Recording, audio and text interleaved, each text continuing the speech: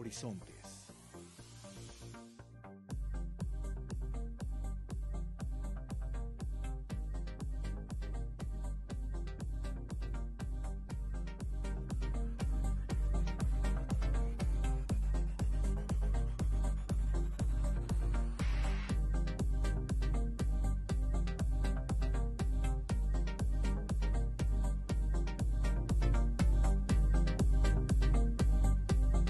Horizontes.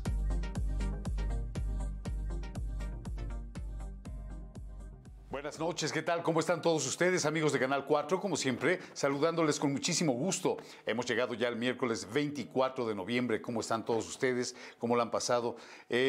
Como siempre, le deseamos, por supuesto, lo mejor.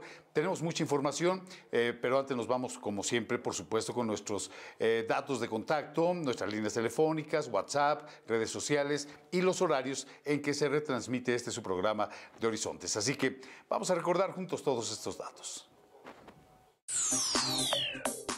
Estás viendo Horizontes en Canal 4, el canal de San Miguel.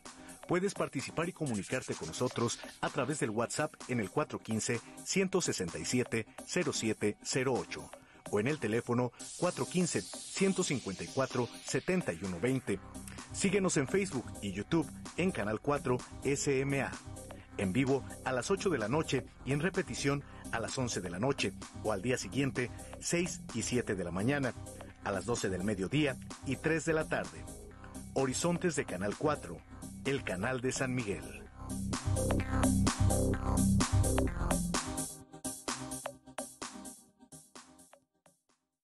Bien, pues ahí tiene usted nuestros datos. Le invitamos para que a través de nuestras líneas telefónicas, WhatsApp y redes sociales nos haga llegar sus comentarios, nos haga llegar sus opiniones. Para nosotros, lo hemos dicho ya, es muy valioso y poder compartirlo con el resto de nuestro teleauditorio, por supuesto que todavía más. Vamos con la información que tenemos esta noche para todos ustedes. Vamos con Lourdes Bautista del Asilo Alma. Está invitando a la última venta del año para apoyar a esta institución. Esta se realizará el sábado 27 de noviembre a partir de las 10 de la mañana. Pues bueno, en nuestra última venta será este próximo sábado 27 de noviembre, como siempre, el último sábado de cada mes. Y pues esta venta es nuestra última, ya que en diciembre la mayoría de los voluntarios extranjeros pues se van, salen del país y son pocos los que quedan, y con esas personas pues no puede realizarse la venta con la organización que conlleva.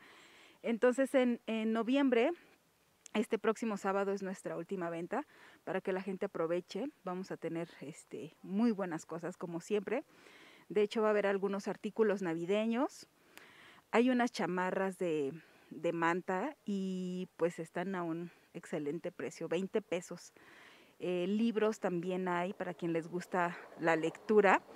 Y la bolsa de libros está en 20 pesos. Entonces es una muy buena oportunidad para que vengan, adquieran cosas y al mismo tiempo pues apoyan a la institución. Te esperamos cerrar bien el año. La venta pasada, la de octubre, fue una venta muy buena, fue una venta excelente.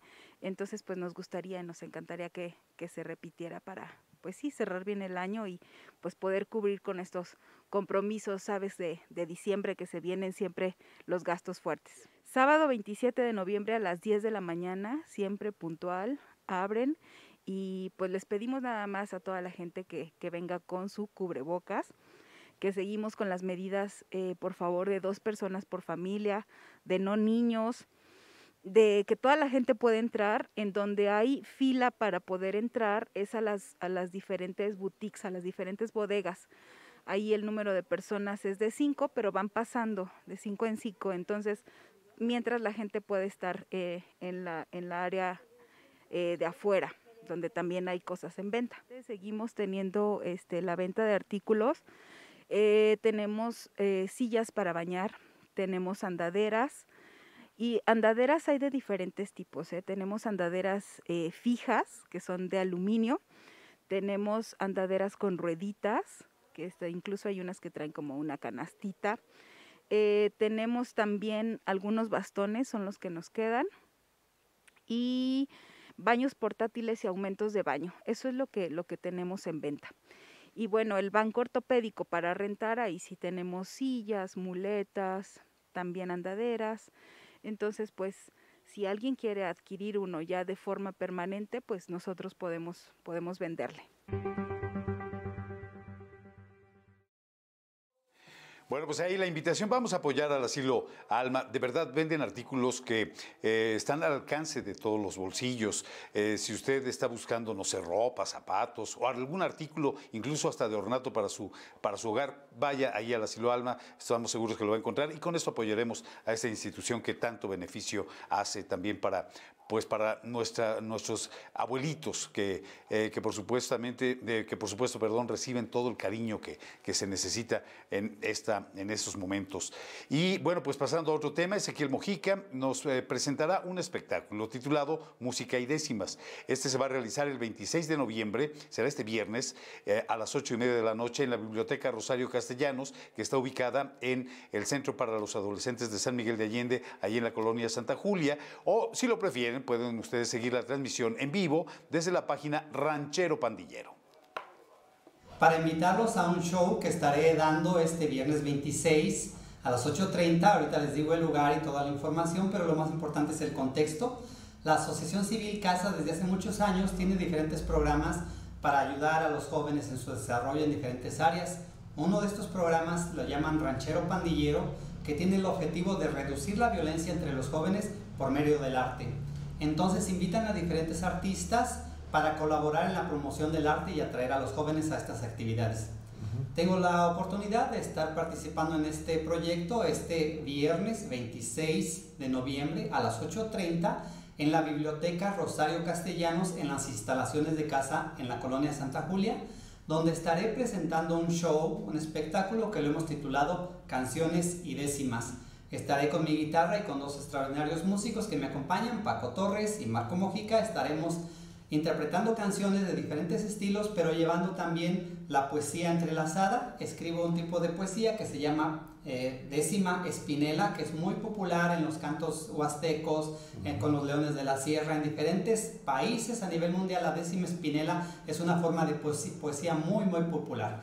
Y estaremos interpretando y llevando un mensaje de paz, de armonía, de esperanza por medio del arte y atrayendo así a los jóvenes a que se integren también a estos programas de Ranchero Pandillero, donde trabajan el graffiti, la poesía, el desarrollo comunitario, y una forma de acercarlos es el arte. Y estaré este viernes pues llevando ante ellos pues el arte mío, que es la música, y como escritor la poesía decimal, para que llegue a todos los quienes estén en la audiencia, ya que será una transmisión en vivo. Aunque también la gente puede llegar a la Biblioteca Rosario Castellanos, no tiene ningún costo. Sin embargo, el objetivo es, por lo que es la pandemia, que llegue a mucha gente por medio de esta transmisión en vivo, que será transmitida por esta página Ranchero Pandillero, o entren al Facebook de Casa AC, Centro para Adolescentes de San Miguel de Allende, y ahí los van a ligar al link, valga la expresión, para que entren a esta transmisión en vivo este viernes por la noche. Es dirigido a todo el público, debido a que la música que hacemos, la poesía, es una poesía universal, que queremos abarcar públicos de todas las edades, por lo cual los invitamos a todo el público que se conecte y que sigan la transmisión. También los invitamos a que sigan las actividades de las asociaciones civiles, que tenemos diferentes proyectos. En este caso ahora me toca, en mi faceta de artista, también colaborar con esta extraordinaria asociación civil que es Casa y su programa de Ranchero Pandillero. Y va a ser una velada extraordinaria donde estaremos con mi guitarra acústica y con otros instrumentos, haciendo que la gente que esté en sus casas de una manera segura, ahorita que esté el frío, que estén calientitos a la orilla de la chimenea, o en la mesa con la familia, o en el sillón disfrutando una bebida, que también nos acompañen a disfrutar de este maravilloso arte que es la música, y también entrelazada en los intermedios con la poesía decimal. Viernes 26 de noviembre, 8:30 p.m, conéctense a la página Ranchero Pandillero o síganme como Ezequiel Mojica en las redes sociales.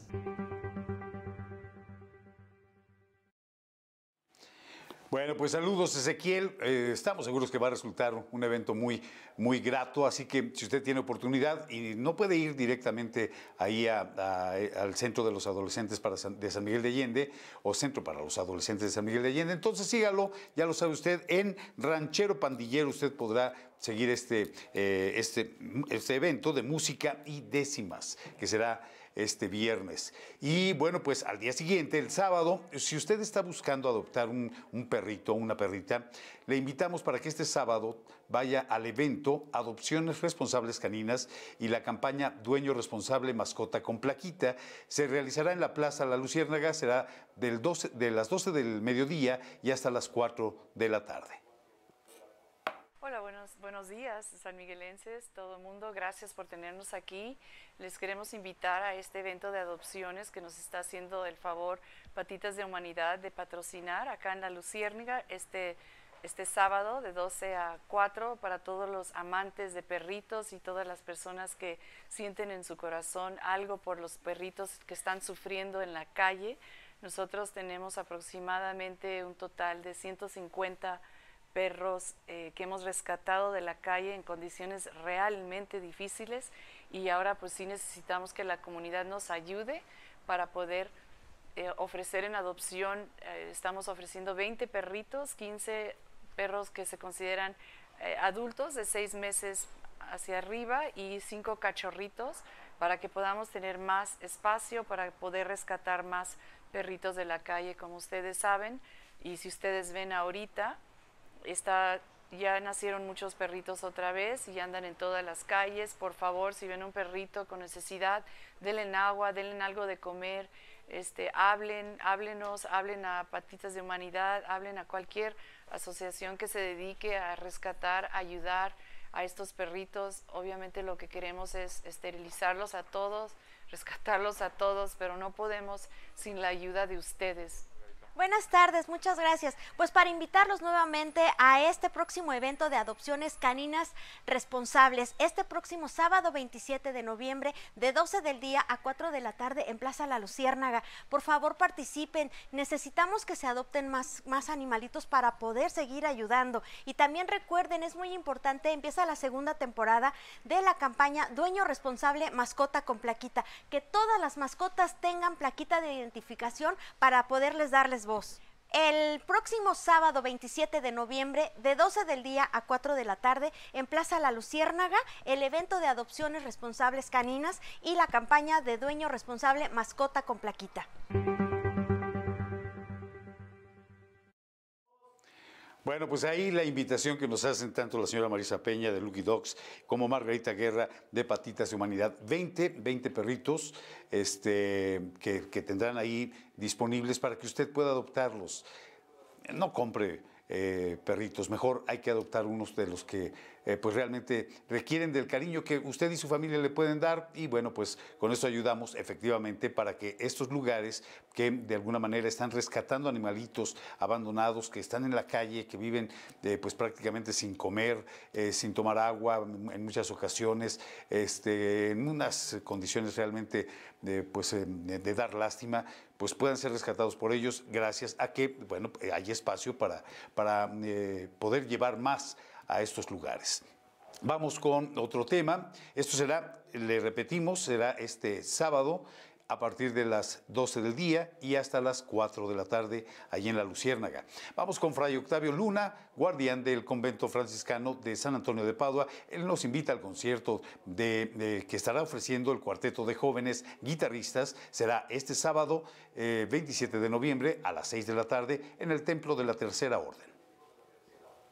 Pues sí, mira, se trata de un cuarteto de guitarras que nos van a presentar algunas obras sobre todo barrocas. Nos presentan como tema principal el concierto número 3 de Brandenburgo de Juan Sebastián Bach. Presentarán otras obras que van alrededor. Se trata de un cuarteto, 4 jóvenes egresados del conservatorio de la ciudad de Celaya, y algunos de ellos han sido ganadores en concursos de guitarra, y bueno, pues cómo no abrirles las puertas, ¿verdad? Es el próximo sábado a las 6 de la tarde en el Templo de la Tercera Orden. La entrada es gratuita.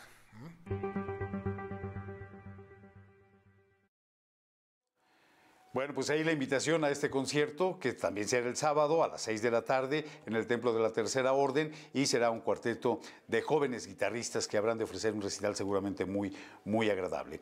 Y bueno, pues este es un llamado que nos hace Florentino Pérez, quien es presidente de colonos del Infonavit Malanquín. Está pidiendo que no se deje la basura en las calles antes de que pase el camión de la basura, el carretón. Vamos a ver qué nos dice don Florentino Pérez.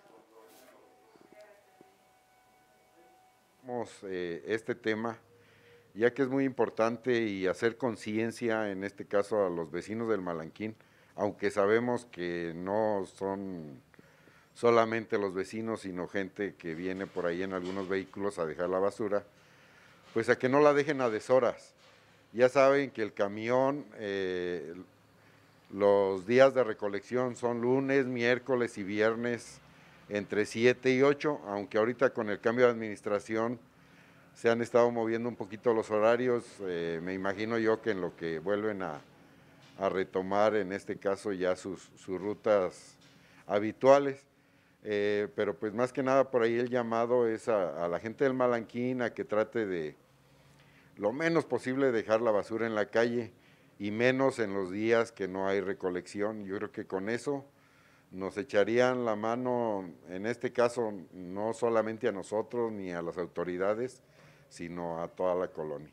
Es marcado, en este caso, las personas que llegan porque normalmente llegan en vehículos.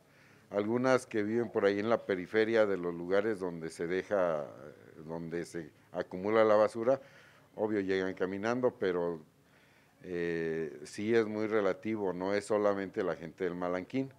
Y más que nada tomando en cuenta que están los letreros donde se les pide de la manera más atenta que no dejen la basura, que ya saben los horarios, ahí están marcados, y en este caso que se pueden hacer acreedores a alguna sanción. Ya para esto pues sí sería cuestión de la autoridad. En realidad es eso, por ahí yo recuerdo a don Manuel que decía que la ciudad más limpia no es la que más se barre, sino la que menos se ensucia, y creo que, como él decía, a lo mejor no era frase de él, pero realmente si la aplicamos nos va a convenir en este caso para el bien vivir de toda nuestra colonia. Sí, vamos a tratar de hacerlo de esa manera porque pues realmente es una forma de cooperar, en este caso para todos.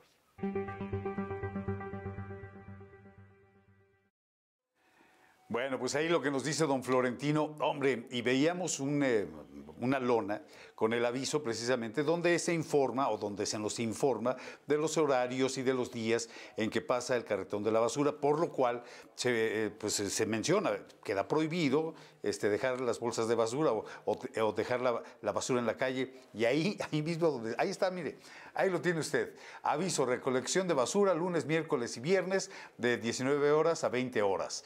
Prohibido dejar basura en la calle, depositarla en el camión de la basura. Bueno, pues esto, y ahí mismo, miren, ahí junto a este aviso es donde pues algunos que no esperaron ni para, no, tal vez ni siquiera para el lunes o para el miércoles o para el viernes, y mucho menos en el horario, vemos bastante soleado todavía por ahí, dejaron ahí ya sus bolsas de basura. Y nos damos cuenta que esto también resulta pues un riesgo para la salud de todos, porque pueden llegar por ahí los perritos que andan en la calle, que también es otro tema a tratar. No hay que dejar los perritos en la calle, hay que pues tenerlos en casa, ¿no? Hay que tenerlos en casa. Vemos a mucha gente que muy responsablemente pues sale con ellos, con su correa, a pasearlos, a dar la vuelta, con su bolso para levantar las heces que sus mismas mascotas dejan. Entonces, bueno, es gente responsable, pero no todos somos igual. Así que vamos a seguir el ejemplo de quienes sí actúan bien. Si sacamos a nuestros perritos hay que hacerlo con correa y hay que llevar la bolsa para levantar las heces, y no hay que dejar la basura, y mucho menos en donde está el aviso, donde se nos prohíbe hacerlo, caray. Bueno, César Sánchez, capitán de bomberos, está invitando para que evitemos la quema de pirotecnia y además tener cuidado con las cargas eléctricas durante esta temporada de decembrina, que muchos ya han comenzado a poner sus luces, sus arbolitos, así que aquí las recomendaciones. Esta temporada, que ya son sequías, tanto en comienzo de lo que es primavera, se nos incrementan en un 100 o hasta un 200% lo que son incendios, ya sean forestales, de basura. Todo esto debido a ¿qué? Porque mucha gente ahorita, y más con la pirotecnia, ¿no? Que los niños, sabemos que son pues viejas costumbres, ¿no? Pero tenemos que tener una máxima observación hacia ellos, pues que no lo realicen, la verdad no está permitido, ¿verdad? No está permitido, o en su defecto, acudir a Protección Civil para que les indiquen cómo se deben de realizar, pues esta pequeña quema de pirotecnia, ¿no? Pero sobre todo porque en su descuido y la quema, avientan algún cohete o una chispa alcanza algún pequeño pastizal o basureros, ¿no? La gente también tiende a quemar la basura, ¿sí? Y eso incrementa. Sabemos que en lo que son comunidades tienden a hacer quemas clandestinas de lo que son pastizales, pero se les salen de control. Tienen también que acudir a Protección Civil, todo lo que son comunidades o aquí a bomberos, para poderlos instruir y darles una capacitación en lo que son también cortafuegos y todo eso, ¿verdad? Y sobre todo, pues como época navideña, sabemos que pues el arbolito, las luces, pero también tenemos una sobrecarga en el voltaje en las pequeñas conexiones y esto provoca muchos incendios en lo que son las casas habitaciones. Entonces yo exhorto a la ciudadanía, ¿verdad?, a que trate de no realizar estas sobrecargas tanto en lo que son arbolitos o adornos navideños, así como que se eviten realizar esas quemas clandestinas en pastizales, ¿no? Sabemos que el ganado pues requiere de pastizales nuevos y es ahorita en el momento cuando realizan estas quemas. Y sobre todo, pues mucha precaución con los niños, ¿no? Al estar ellos quemando su pirotecnia. Pero, pues afortunadamente tenemos un buen apoyo con otras corporaciones, así es como Protección Civil, sus brigadas, pues son de mucha ayuda, así como algunas personas en ciertos lugares, pues salen a ayudar, ¿no? Salen a apoyarnos a lo que son los cuerpos de auxilio, porque a veces no nos damos gastos, ¿no? Se incrementa bastante en estas épocas, tanto en navideñas, sequías, tanto inicios de primavera. Sí, mira, como estadística dentro de los diferentes incendios, se va a dar un incremento, sobre todo porque tuvimos un año con bastantes lluvias. Esto pues hizo que los pastos crecieran bastante.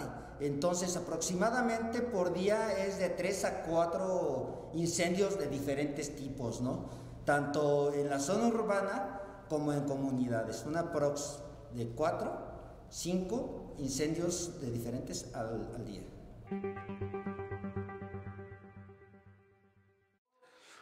Bueno, pues realmente información y recomendaciones muy oportunas que nos hace César Sánchez, quien es capitán de bomberos. Sí, hay que evitar la quema a cielo abierto, hay que evitarle pues la pirotecnia y hay que evitar también, hay que tener mucho cuidado en cómo conectamos los ornatos, ahora las luces para Navidad, tanto en el arbolito como en los lugares que decidimos adornar o decidamos adornar ahora para las fiestas decembrinas. Así que bueno, pues a seguir estas recomendaciones, estemos muy atentos de pues no ponernos en riesgo y no poner en riesgo a nuestras familias, eso es muy, muy importante. Bueno, pues estamos llegando a la parte final de la información, nos vamos a ir a un corte, es muy breve porque regresamos ya con San Miguel y su gente. Jorge Olalde, promotor de cultura turística en San Miguel de Allende, estará platicando con Toño Rayas. Acompáñenos.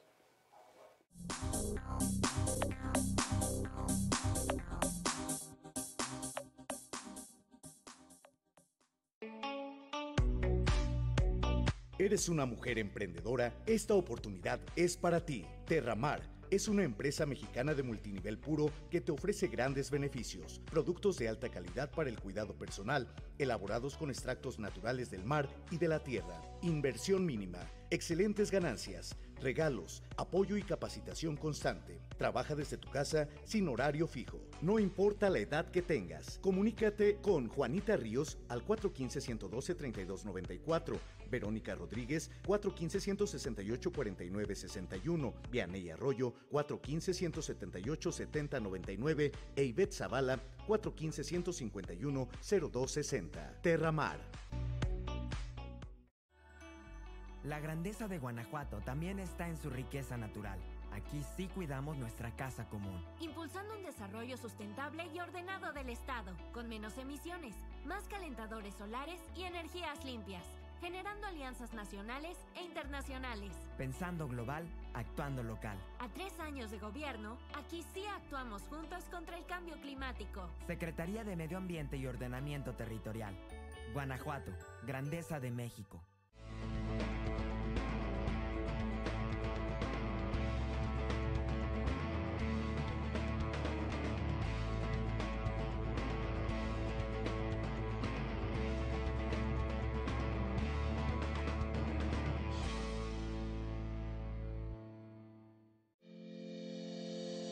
Amiga y amigo agricultor, en esta temporada tú puedes evitar problemas en tu siembra de trigo, como la conocida secadera de raíz. Nosotros te apoyamos y te decimos cómo. Acércate a la Secretaría de Desarrollo Agroalimentario y Rural y recibe capacitación gratuita.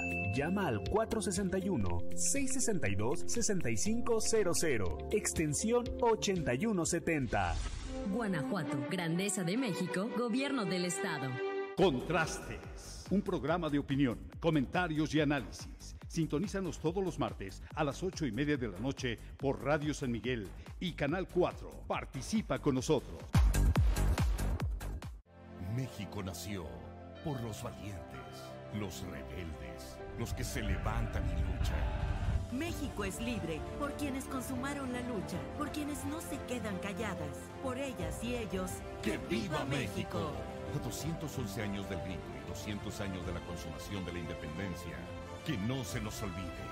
Aquí en Guanajuato, aquí nació México. Guanajuato, Grandeza de México, Secretaría de Gobierno.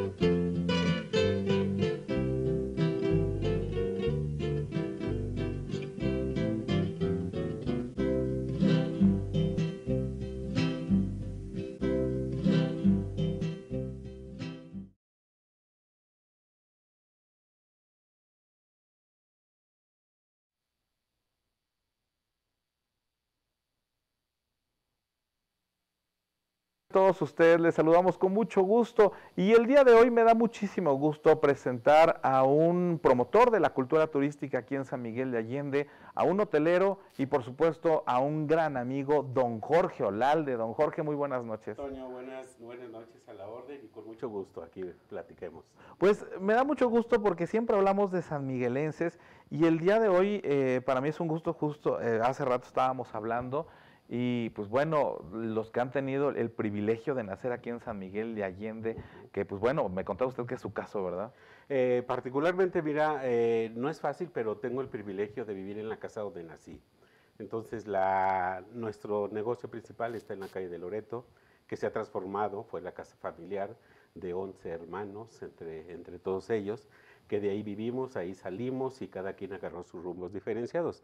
En este momento ya es un establecimiento de hospedaje que recibe a personas por corto o largo plazo, dependiendo la estancia que quieran permanecer en esta maravillosa ciudad. Y adicionalmente, pues con el paso del tiempo y de los años, hemos crecido exponencialmente para tener algunos otros inmuebles dentro del centro histórico también de San Miguel de Allende. Es porque nos hemos ya dedicado de lleno desde hace prácticamente 12 años de tiempo completo y quizás unos 20 de una manera aleatoria. empecemos desde cero, dirían por ahí. Nace entonces usted en la calle de Loreto. ¿Quiénes son sus papás, sus hermanos? ¿Cómo fue vivir ahí? Vaya, era un barrio que se le conocía como el barrio de Loreto, justamente con la cercanía de las huertas que están al final en la calzada de la Luz, y con el mercado de artesanías que no existía, era un arroyo que no se podía transitar por este escenario, con una calle empedrada. En la actualidad está adoquinada, hace algunos años se adoquinó, y entonces era una casa particular, privada, pero que da la situación de que ha sido una casa que ha estado siempre dedicada al ámbito de la actividad comercial, porque cuando yo era pequeño, bueno, existía el seminario de los seminaristas del oratorio, que está a una cuadra, y entonces había seminario donde había seminaristas en la parte de abajo y los padres estaban en la parte superior, a los cuales mi madre, desde que llegó a esta casa, se convirtió como en la proveedora del atole y de las tortillas para el seminario y para los padres del oratorio. Entonces, gran parte de mis hermanos crecimos en este inmueble llevando el atole y las tortillas a los seminaristas, a introducirnos todo lo que es el interior del oratorio hasta la cocina propiamente de unos, y en la parte superior a la cocina de los padres, que estaban en la parte superior y en la parte inferior. Así fue nuestra situación, y adicionalmente siempre esta puerta de que existe en la actualidad es la misma, que es la misma puerta desde que nosotros llegamos ahí, desde que mis padres hace varias décadas adquirieron ese inmueble, y ha sido una puerta abierta al público. Los últimos 70 años ha estado abierta al público. Eso implica que se ha dedicado al comercio por alguna actividad de distinta índole, y en la actualidad sigue abierta al público todos los días del año para recibir a huéspedes nacionales y extranjeros por corto o largo plazo. No, y gente también, digo, me ha tocado que gente que quiere pasar a ver y tomarse una foto ahí con los soles. Bueno, esta historia, que eso es parte de lo que nos dejó la pandemia justamente. Tenemos una colección de este establecimiento de 2.054 soles al día de hoy que se van contabilizando, y es una colección que se ha masificado en las redes sociales, particularmente con el número de seguidores que tiene Casa de los Soles. Forma parte de varios circuitos ya en la actualidad de guías de turistas. Varia gente llega a nuestro domicilio buscando justamente y queriendo la foto particular en los patios, en las terrazas, en los muros del inmueble, que se ha transformado para bien y que afortunadamente ha tenido mucho éxito. Gente extraordinaria, campañas publicitarias, gente que se va a casar, que le va a pedir matrimonio, recientemente uno que le pidió que fuera su novia ahí en este patio, campañas de zapatos, de ropa, de influencers que crean historias, youtubers que van allí, alguien que quiere tener todo esto, y gracias a Dios ha funcionado bastante bien esto. No se cobra absolutamente nada, todo mundo es bienvenido a este escenario, y por eso la proliferación de varias gente que quiere venir para acá, pero todos son bienvenidos. Oiga, ¿y cómo se transforma esta calle? Porque bueno, ya vimos que la casa ha seguido con esta misma vocación, pero esta calle, ¿cómo ha sido su evolución? ¿Cómo vio usted que ha evolucionado? Pues me imagino que desde el hecho de jugar en la calle, ¿cómo ha sido todo esto? A ver, evidentemente ahí todavía nos conservamos algunas familias de las que podemos mencionar originarias de la calle de Loreto, que podríamos decir está seccionada. De un lado es una cuadra y de otro lado son 2 cuadras por la calle de Palmar, que se intercede ahí, pero a la hora de la hora era un solo sentido. ¿Y qué pasaba? Que en la actualidad, conforme han pasado los años, se han modificado la infraestructura de la calle misma, las fachadas de la calle misma, las puertas, las accesorias en un momento dado, y el crecimiento del mercado de artesanías ha manifestado un crecimiento exponencial en el comercio y en los laterales de inmuebles y de calles en relación con el comercio de las artesanías. ¿Qué ha cambiado? Pues hemos cambiado muchas familias. Muchas de que ya no existimos, de que por alguna situación se vendió el inmueble, se fueron a vivir a otro lugar y ahora ese inmueble está en manos de algunas otras personas, normalmente son extranjeros. Entonces, ¿Ha cambiado? Sí, permanecemos familias todavía ahí vigentes, originarias, sí, nos vemos con mucho gusto, con el crecimiento de las familias, con el crecimiento de los hijos, de los nietos y de grupos familiares que transitamos libremente por esta calle, y ahora se ha convertido en uno de los accesos justo para la nueva hotelería que se está desarrollando por la zona de la Calzada de la Luz y el Obraje y todas estas cuestiones. Ahorita vamos a este tema de la hotelería, que eso me hace bien interesante. Pero antes que nada, la infancia, ¿cómo fue, don Jorge? ¿Dónde estudia? ¿Cómo era esa infancia de don San Miguel, pues ya de hace algunos años? Claro, mira, por fortuna he tenido el privilegio siempre de estudiar en escuelas de carácter público. Mi instrucción primaria la hice en la Escuela Hermán Saldama, la secundaria somos la 4ª generación de la Escuela Secundaria Federal Experimental Fuego Nuevo, que así se llamaba, en la secundaria Fuego Nuevo. La preparatoria la hice un año exclusivamente al Instituto Las Casas, y al no existir el bachillerato que yo andaba buscando, me tuve que trasladar a la preparatoria oficial de la ciudad de Guanajuato, ingreso a la Facultad de Derecho de la Universidad de Guanajuato, y a partir de ahí pues se me genera una actividad laboral en el ámbito del Poder Judicial. Entonces fui de los afortunados estudiantes que desde el segundo semestre de la escuela había la posibilidad de poder estudiar y trabajar al mismo tiempo con un horario de estudiantes. Y entonces toda mi carrera de la universidad prácticamente la hice trabajando para el Poder Judicial, que estaba donde era la Cámara de Diputados, en la Plaza de la Paz. Ahí eran las salas civiles del Supremo Tribunal de Justicia en el Estado. Nosotros estábamos asignados a la 5ª Sala Penal como actuarios, y toda la carrera nos la manejamos como actuarios. Después de ahí me mandan para algunas actividades de carácter judicial en algunos partidos judiciales en el estado de Guanajuato, y posteriormente me involucro con el Instituto Federal Electoral, donde trabajé para ellos 15 años hasta mi renuncia, separación, y al mismo tiempo íbamos generando una actividad comercial privada, porque decíamos, ¿qué nos depara el futuro? Cuando nosotros nos casamos, mi mujer y yo, los dos trabajábamos, pero los trabajos no iban a ser eternos, teníamos que analizar qué proyectar hacia el futuro, porque en cualquier momento nos pueden separar de un cargo de carácter público, y los vemos con los cambios de la administración municipal, estatal y federal, los cambios de personas, de funcionarios que van, y si no tienes nada que te sustente, andamos en ciertos problemas de carácter económico. Entonces nos dedicamos a ahorrar, empezamos a ahorrar, y durante varios años tuvimos un capital para poder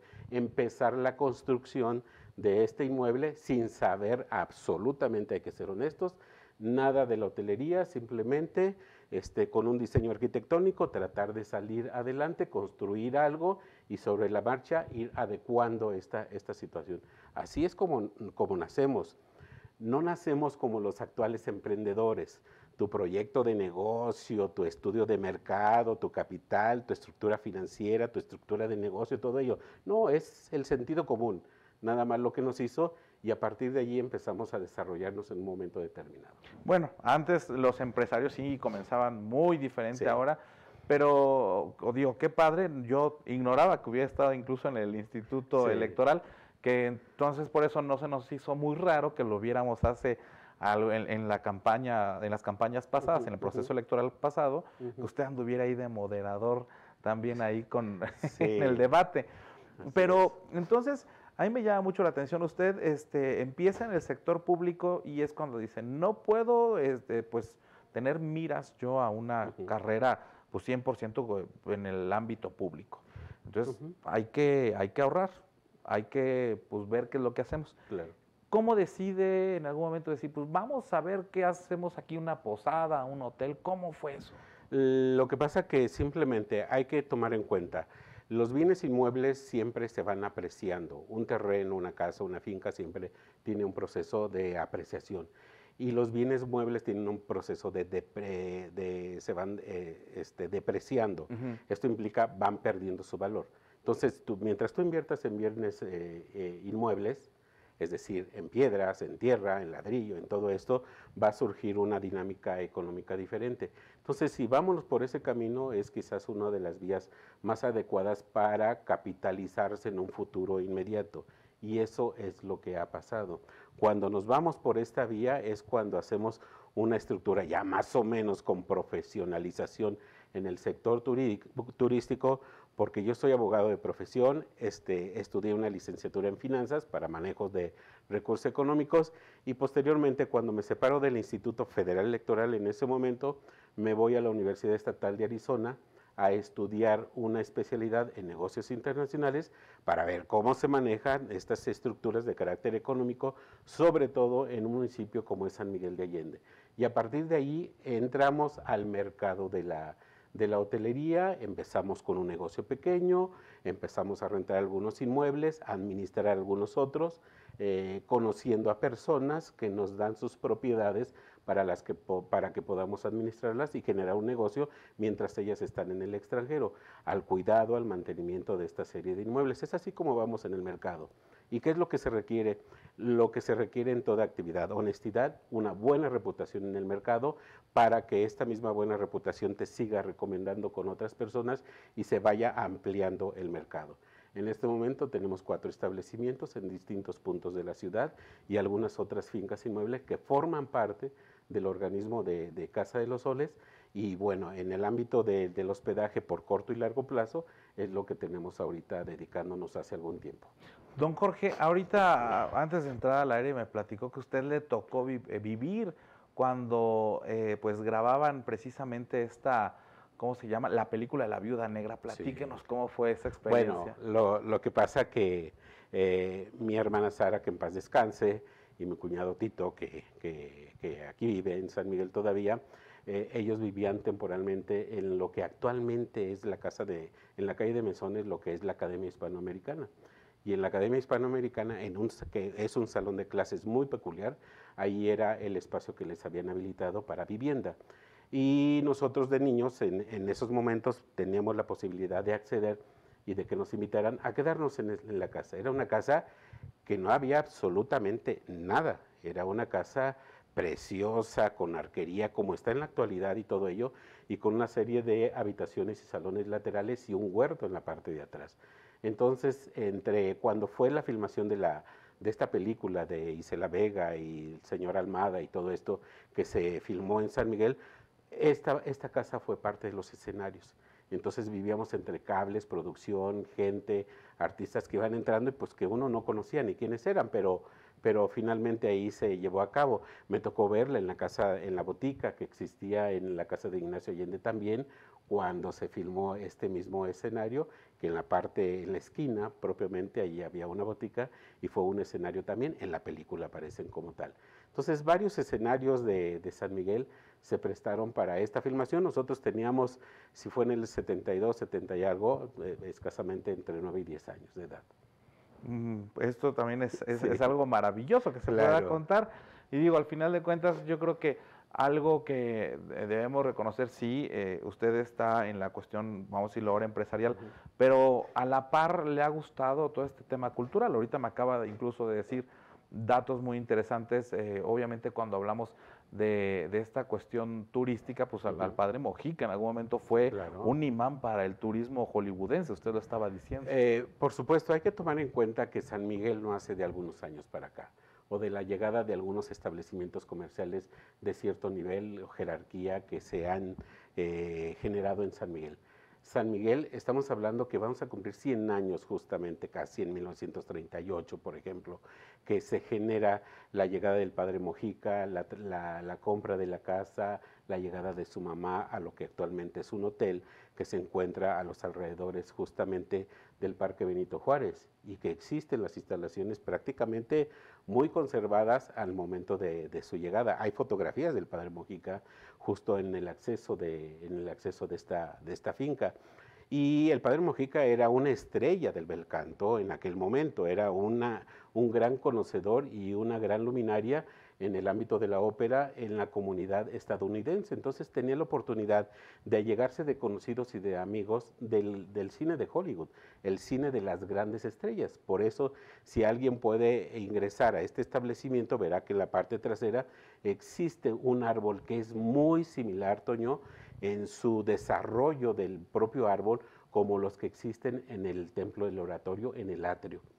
tienen la misma conformación, los grosores son similar y manifiestan que ahí tiene un letrero que ese árbol fue plantado por la actriz Dolores del Río en aquellas épocas cuando vino a San Miguel a invitación del padre Mojica y de una serie de artistas del cine hollywoodense que llegaron a San Miguel de Allende.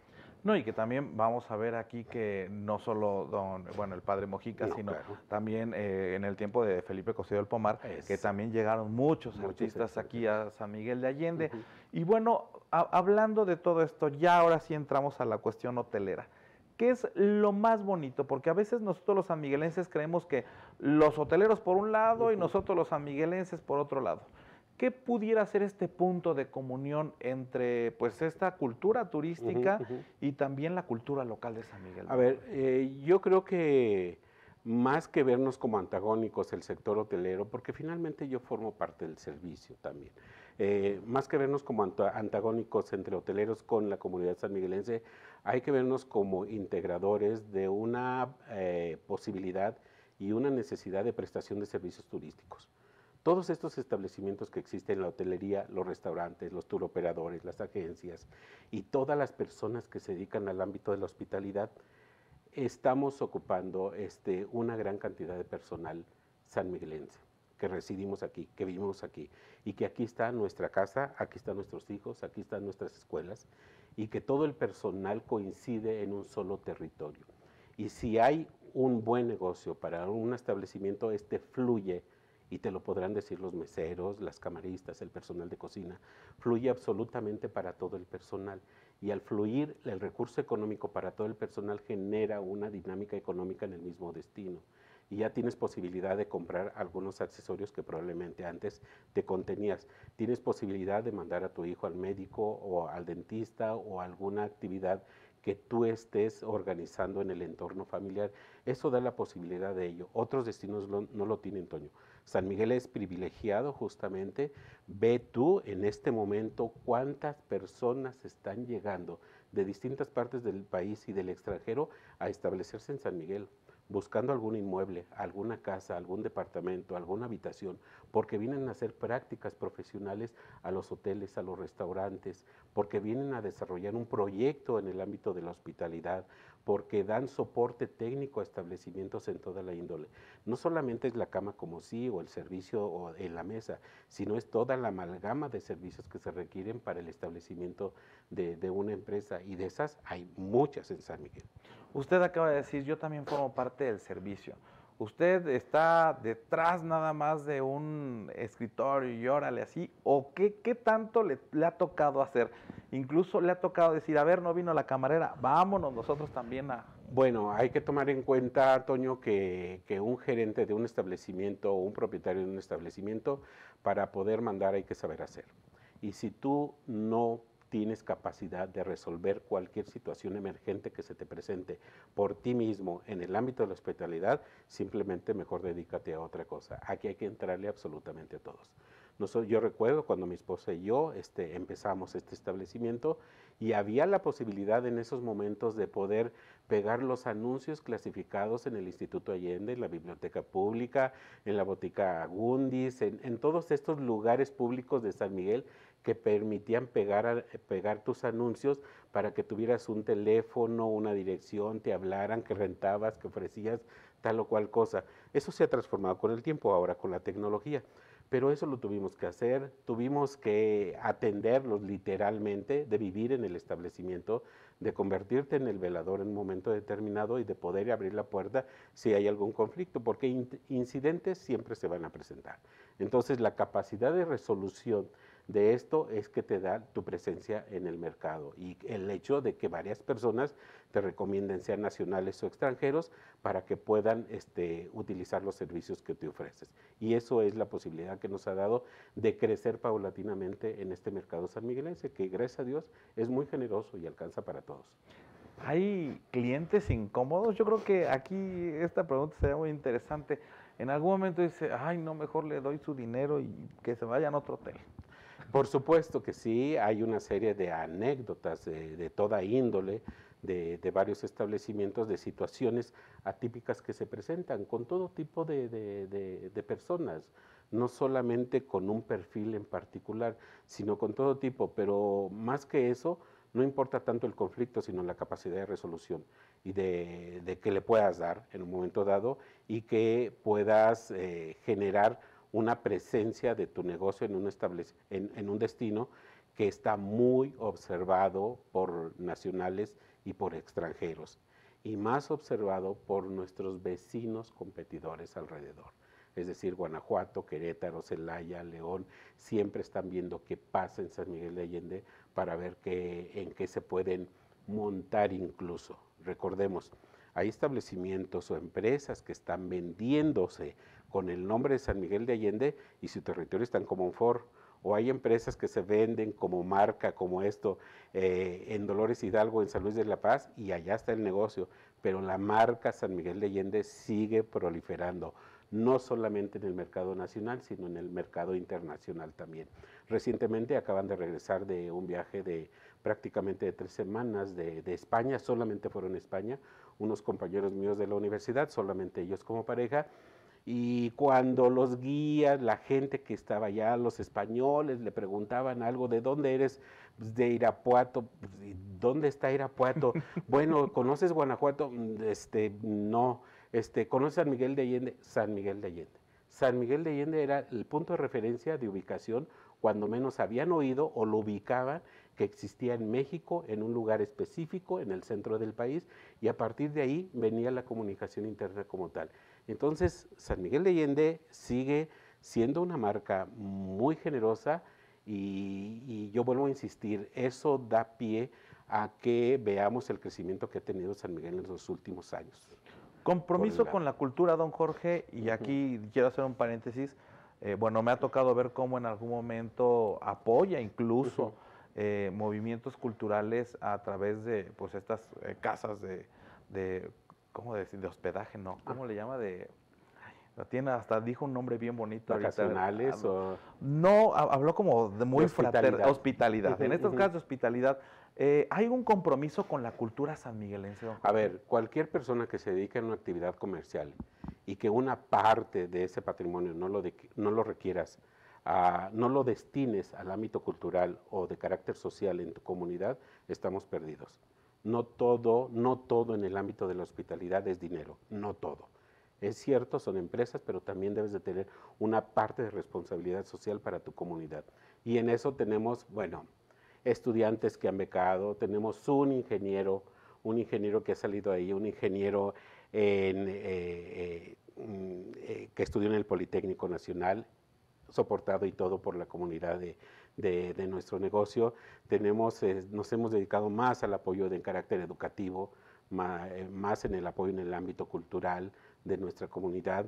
Recientemente estuvimos hospedando a un grupo de pintores que vinieron a hacer los muros en la colonia San Antonio, estos grafitis, pero de otra calidad, de otra magnitud, de otro talento, seleccionados, los hospedamos como tal. Entonces, no se cobra hospedaje, no se cobra esto, porque es parte de la contribución social que debes de hacer. Y lo hacen muchas empresas, nada más que otras son muy calladas. Pero sí, yo digo que hay que darlo a conocer, que sepan que se puede apoyar, que si gustan y no encuentran los canales, los podemos generar este tipo de ayudas, con quién canalizarlos, quién necesita ayuda, porque eso ayuda mucho a que tu propia ciudad, con la voluntad de cada una de estas empresas o personas, pueda generar esta dinámica de carácter social que pueda permear en toda nuestra comunidad. Y si cada uno de nosotros, como personas físicas o morales, contribuimos a nuestro entorno social, nuestra comunidad se va a ir para arriba. Y esa es voluntad de todos. Habló hace rato usted de valores como la honestidad, habla del profesionalismo, y me queda claro que se ha visto reflejado al momento en que pues, su gremio le ha otorgado en algunas ocasiones la confianza. Usted presidió a los hoteleros de San Miguel de Allende. ¿Cómo fue esta gestión que tuvo usted? Muy bien, muy gratificante, Toño. No solamente como presidente de la Asociación de Hoteles, sino desde el 2009 que me invitaron a este gremio y en la comunidad sanmiguelense te vas involucrando en distintos cargos con distintas representaciones. En la actualidad continúo siendo el representante legal de la Asociación de Hoteles. La oficina está en el mismo establecimiento en la actualidad. Seguimos cooperando con ellos. Fui presidente de la asociación durante los 2 últimos años pasados y son relaciones comerciales muy interesantes de gestión, de apoyo para festivales, para eventos que siempre están requiriendo del apoyo de la hotelería y los que tienen restaurantes en el apoyo de alimentación. Entonces, todas estas cuestiones en el ámbito de la hotelería sin duda reflejan la ayuda, la asistencia a la comunidad para eventos que se requiere y se necesita apoyar, porque si no serían muy costosos. Y cada uno como patrocinadores, sin necesidad de dar a cambio algo, sino simplemente con el propósito de contribuir, se genera esa voluntad de participar. Y así es como se hacen los eventos, porque si no, son muy costosos, son muy caros y económicamente no son redituables. Entonces, cada uno de nosotros debemos poner la parte que nos corresponde en el ámbito laboral que nos desempeñado para que salga un festival o un evento o un concierto o alguna obra de teatro, de arte en San Miguel y pueda salir adelante. Don Jorge, pues le agradezco mucho. Nada más un mensaje que le quiera dar a los sanmiguelenses para despedirse. No, hombre, pues les agradezco, agradezco a Toño, agradezco al canal la oportunidad que nos dan de plasmar justamente esta opinión acerca de la experiencia personal de un sanmiguelense más que se dedica a esta actividad de carácter comercial y que el pastel, aunque es grande o sea pequeño, todos alcanzamos una rebanada. Pequeño o grande, todos tenemos oportunidad de ello. Entonces, no tengamos miedo, invertamos en la medida de lo posible, participemos y generemos esta dinámica de carácter comercial para que el San Miguel en el que vivimos, en el que residimos, en el que está nuestra familia y la parte de negocios pequeña o grande que tengamos, pueda salir adelante. Don Jorge, le agradezco muchísimo y le agradezco muchísimo a usted que nos acompañe miércoles a miércoles con estos personajes sanmiguelenses que al final de cuentas ya saben que esto es lo que construye nuestro pueblo. Que tenga una excelente noche y ya sabe, no olvide sonreír.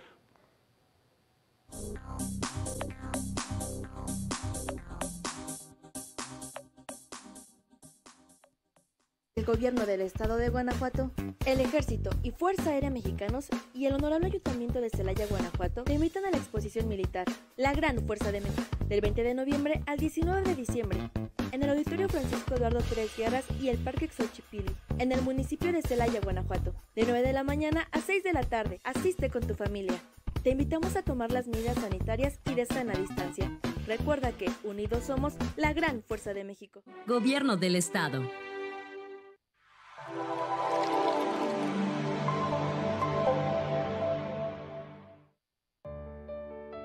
Zapasma te lo explica.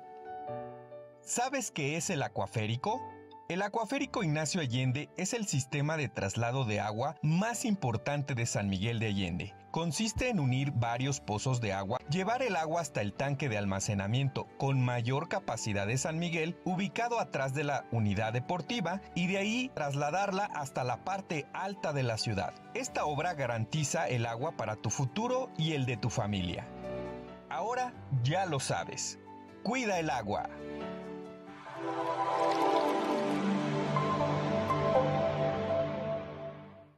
Trabajamos por tu seguridad. La paz y tranquilidad de las familias guanajuatenses es nuestra prioridad. Contamos con la policía estatal mejor pagada del país. Combatimos el crimen con inteligencia policial y tecnología avanzada. 9 de cada 10 detenciones las realizan nuestros elementos. Actuamos bajo protocolos profesionales y certificados de manera internacional. A 3 años de gobierno, aquí sí, metemos a la cárcel a los delincuentes. Secretaría de Seguridad Pública, Guanajuato, Grandeza de México.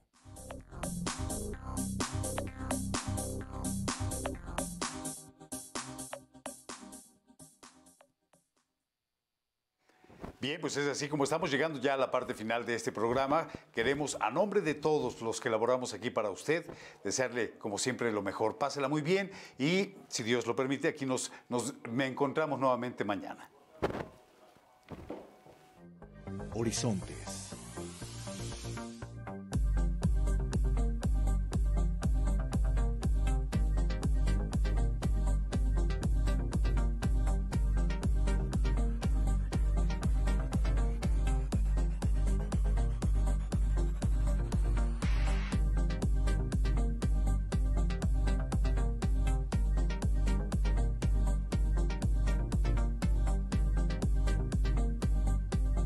Horizontes.